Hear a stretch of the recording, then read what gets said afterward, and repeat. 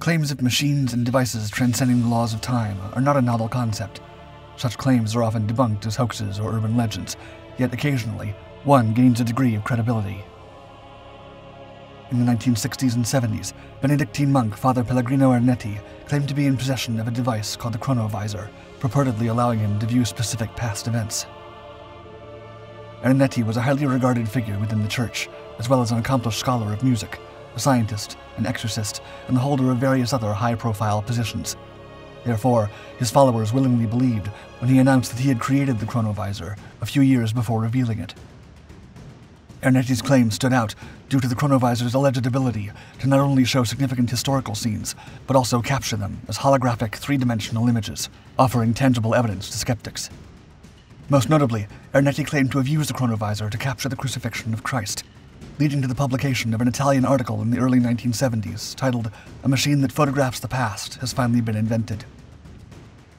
Furthermore, he asserted having witnessed Cicero's famous speech in 63 BC, the birth of the Roman Empire, the Last Supper, and the destruction of Sodom and Gomorrah. Ernetti's invention suggested the possibility of validating biblical events, challenging the beliefs of atheists and skeptics worldwide.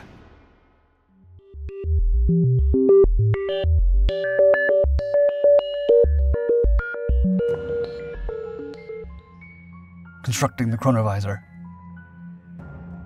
Ernetti did not claim sole credit for the development of the Chronovisor. He stated that Enrico Fermi and Werner von Braun had assisted him. Fermi, a distinguished Italian-American Nobel Prize-winning physicist, was instrumental in creating the world's first nuclear reactor, the Chicago Pile 1. He played a significant role in the Manhattan Project alongside J. Robert Oppenheimer, earning the nickname the architect of the atomic bomb. Von Braun, a former Nazi scientist, later contributed significantly to NASA's moon missions. This involvement helped him avoid prosecution for his wartime activities as a major in the SS. Von Braun was also known as the father of rocket science.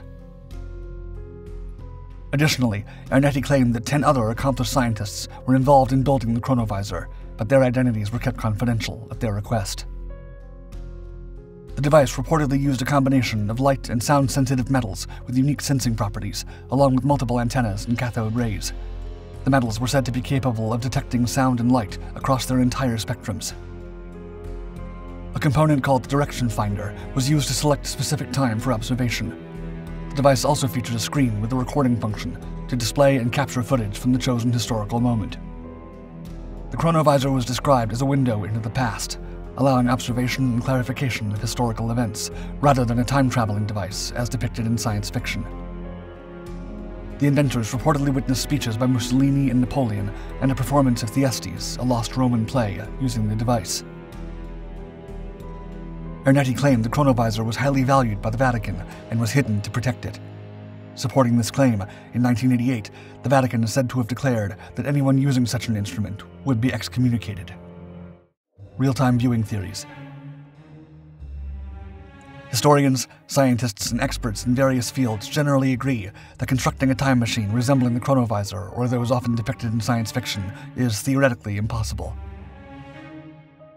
However, some phenomena might allow for or explain potential time warping, occasionally aligning with the theory of relativity. This theory suggests that the passage of time for an object or being depends upon its position in physical space. For instance, certain theoretical physicists recognize the concept of a tachyon, a hypothetical particle believed to travel faster than light. Others challenge this idea, arguing that any particle exceeding the speed of light violates physical laws. If tachyons were to exist, according to the theory of relativity, they could enable signals that precipitate an effect before its cause. This concept, known as retrocausality, posits that the present could influence the past, thereby altering linear time.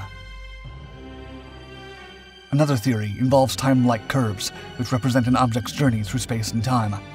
These curves can be manipulated by matter via gravity, theoretically warping an object's or being's perception of time if they bend in such a manner that they loop back on themselves. Claims and revelations. The existence of the Chronovisor has never been proven, and it is purportedly a closely guarded secret of the Vatican. Until his death, Ernetti consistently claimed the device was in Vatican possession, emphasizing this in an open letter written shortly before his demise. In the letter, he alleged that the Pope had, quote, forbade us to disclose any details about this device because the machine was very dangerous. It can restrain the freedom of man. Some have suggested that Ernetti, on his deathbed, admitted fabricating the Chronovisor's existence to support Christian claims. This remains a contentious topic among scholars and priests. Evidence increasingly undermines Ernetti's assertions. For example, notable similarities have been identified between the image of Christ he said he captured and a postcard from Collevalenza, Italy. A magazine reported that Ernetti's image was a reverse reproduction of this postcard. Others believe it resembled a low-quality image of a statue from an Umbrian church. Beyond his ardent followers and close associates, Ernetti's claims were largely met with skepticism.